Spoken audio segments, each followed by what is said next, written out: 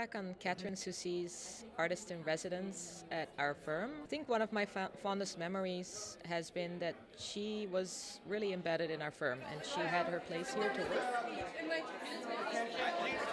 These machines inevitably fail. When that happens, they have to scrap those materials. So that's what I inevitably end up buying from these mills. And so from there, I assess them, and then I dye them, and then I do my whole transformative process. The amount of trial error that I've gone through in the last while, and that's why, it's been a lot of like, okay, it's one thing, when I know this material process, but I'm using it in a very different way. It's an immense amount of trial and error, even within, and you have to eliminate trial and error because of the fact that there's a lot of bigger stakes involved when it comes to dealing with architecture versus clothing. Was remembering our initial meeting with Katherine where she came in and she divulged that when she wanted to make a drawing, she typically used her sewing machine to do so. And at that moment we knew we were dealing with somebody who was kind of committed to her own process. Great to have Katherine here with us in the studio over the last few months, because we got to see her work through the different phases of her work. And what was really good to see is that she wasn't afraid to try new things out and then fail at it and then regroup and try again. And I think in any creative process, failure is an inherent part of the process.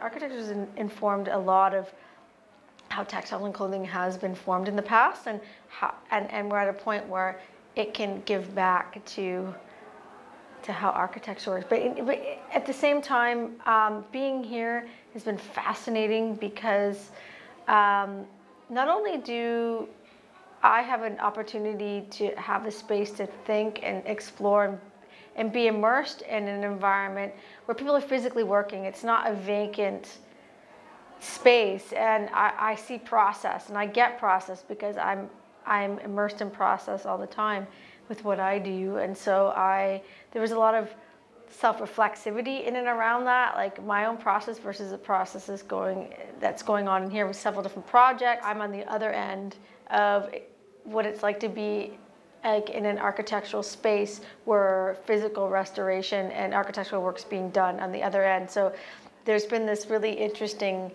like I've got the beautiful creative end of things, and then the underbelly, the dirty side of like petroleum byproducts. But the thing is, my view is these materials exist. The sad thing is that they exist, and I don't want to allow them to exist, but if they're going to exist, they need to exist for as long as they possibly can.